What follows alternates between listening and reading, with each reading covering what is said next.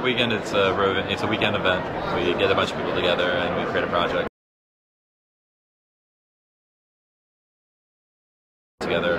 If that project's a company, if that project's just a little hobby, whatever it is, we work together and basically create the first year of a proper startup.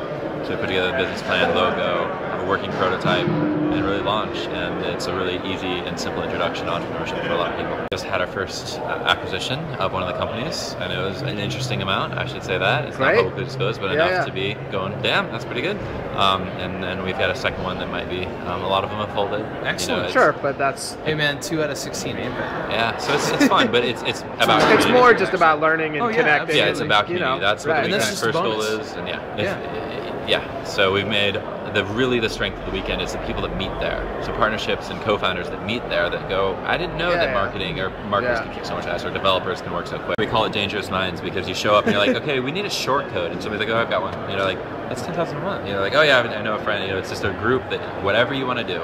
Video production. I mean, anything with the web. I saw it in DC. I read the article about what you guys did there. So that's great. Okay, so why South by Southwest? Do you come here every year? Is this your first time? It's my favorite conference. Okay. This is the second conference. The second time I've been to South by. Yeah. And it's just last year changed my life. You know, I met so many good people, and it's a therapy in a way. It's fun in a way. It's a week off. It's a weekend. You know. Yeah. Oh, I launched a successful startup on Twitter, and I got on the front page of Tech Meme and was covered everywhere. Where? VC Wear. My shirt, my friend. Awesome. It's trendy undershirts that only venture capitalists can get. Nice. And it was a joke that we built on a plane. You can go vcwear.com. It says "fuck it, I'll fund that," which is what VC originally pitched this idea to at a bar over the Airbnb. He said, "Fuck, I'll fund that." So I just thought that was funny, and I think more VCs should say that with credit cards in hand. This is Jonny Goldstein at South by Southwest 2008.